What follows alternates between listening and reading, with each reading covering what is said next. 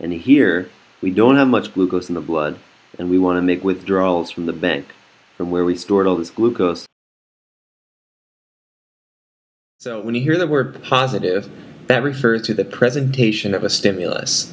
And when you hear the word negative, that refers to the removal of a stimulus.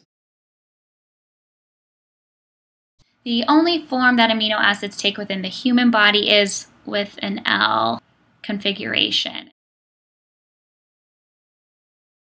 Echoic memory lasts a little longer. It lasts about 3 or 4 seconds.